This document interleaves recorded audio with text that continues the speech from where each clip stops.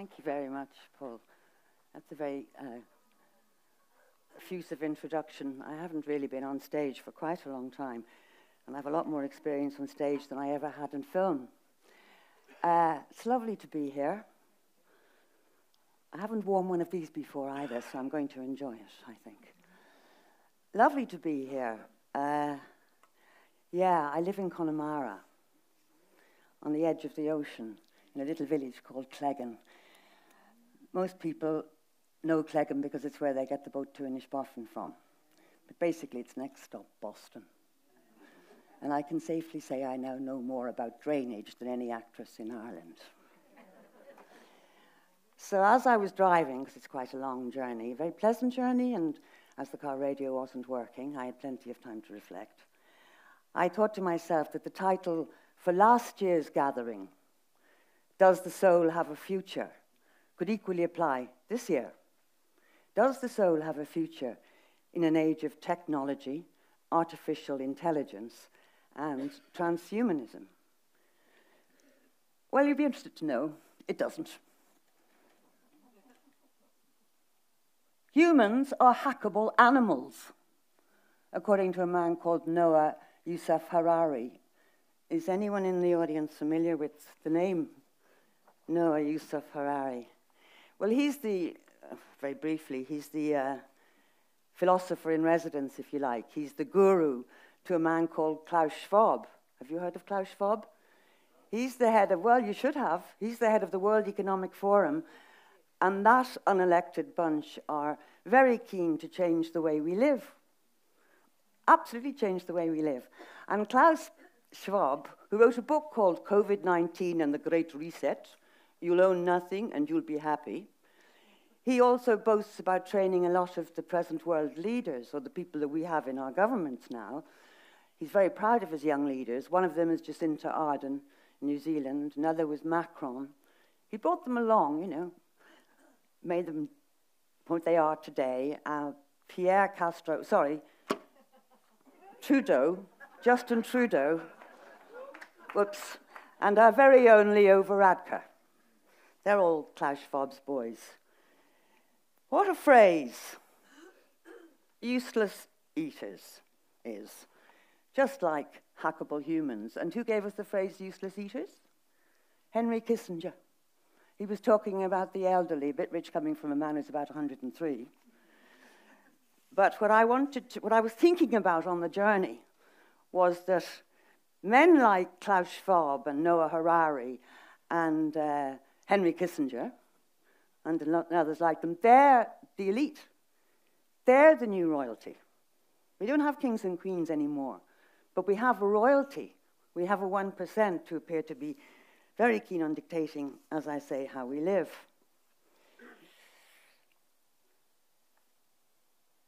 And then, as one thing leads to another, when you're thinking, I was thinking about what Kevin had said in his introduction this year about Percy French, us adopting him as a mascot, if you like, for our inquiry into present culture. Because Percy French could satirize and play the court jester. And Kevin makes a very good point about that. I mean, the court jester is the last person who can speak truth to the powerful. And Percy French did it beautifully and very subtly.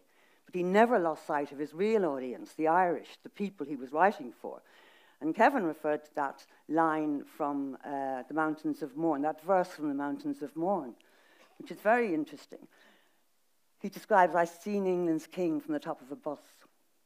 And though, by the Saxon, we once were oppressed, still I cheered, God forgive me, I cheered like the rest.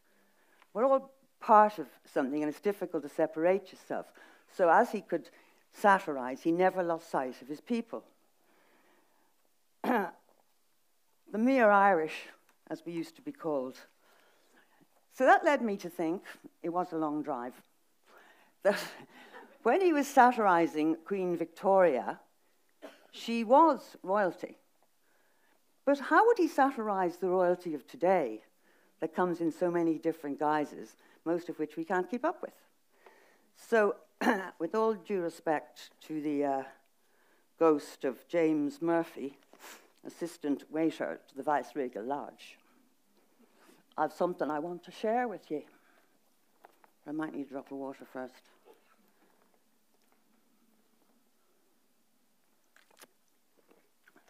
Forgive me, Percy. I'm back, says she. On a flying visit, says she. Me carbon footprint, says she, has been nearly skint, says she. And I'm not non-binary, says she. That's borrowed finery, says she. And gender fluid, says she. That's very rude, says she. And as for pride, says she, well, I nearly died, said she. A whole month of June, says she. And childless spinsters, says she, can't get an afternoon, says she. Though I don't care, says she, what they wear, says she. Men in drag were never my bag, says she. All the same, says she, 'tis a funny game, says she. Reading stories to children, I find that bewildering. And they've altered the seasons, says she, for some private reasons, says she. They're not letting on, but they want the sun gone. There might have been a slate, says she, off Willie Yates, says she. But isn't Fintan O'Toole a bit of a fool? Parading party lines in the Irish Times, and me flag is gone, says she. In its place a queer one. And if you'll pardon, says she, the vulgarity, you've sold your asses to the predator classes. And before that flag's furled, says she, they'll own the world.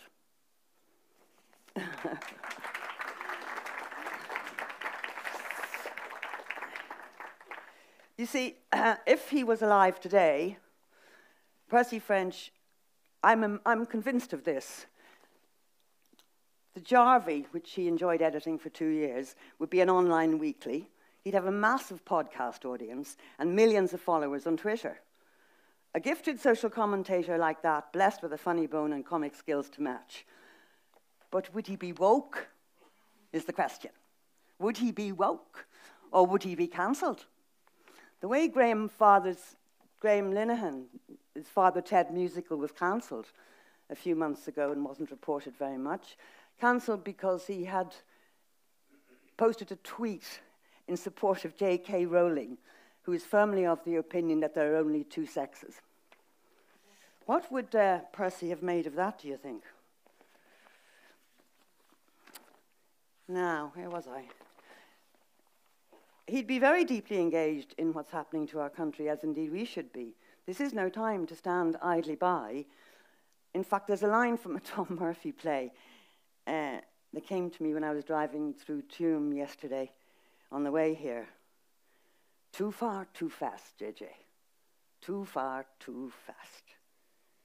And you'll be hearing shortly from people who are going to talk about why it's going too far and too fast. Myself, I hail from the Tipex generation, the one phone in the house generation. We grew up without devices electronic at all. We didn't grow up wedded to technology, whereas the young today think of the iPhone as an extension of their arm. Only it's not a phone, is it? It's a full-blown, powerful computer. As your one might have put it, we've come a long way, says she, from Nixon's day, says she. When sitting alone, says she, with a Bakelite phone, says she, he talked from his room, says she, to a man on the moon. Did he? So, before I let you get on, where was I now on that? I've got something to finish with, I'm sure. I don't know where it is. Oh, yes. Another thing that Noah Harari has said, and I think it's something to be taken quite seriously. Data, and we're about to have very many data centres here in Ireland, data might enable the elite to do something even more radical than build digital dictatorships. By hacking organisms, us, elites may gain the power to re-engineer the future of life itself. We need Percy French and people like him. We need the satirists. We need the men who have humour and the women of humour. And we need them to hold the middle ground while we desperately try and work out what's going to happen next because, well, if you're anything like me, I don't think we really know. So on that note, I'd like to hand over to the first of the three speakers. They're going to be talking to you about technology and the young. And the young are really facing into something very difficult with artificial intelligence, taking a lot of jobs. And then Mary Kenny will talk about demographics. So we have technology, big problem for us to understand and work well with. Artificial intelligence, which even Elon Musk doesn't seem to understand fully. And demographics. So on that note, I'll say thank you. And it's been lovely.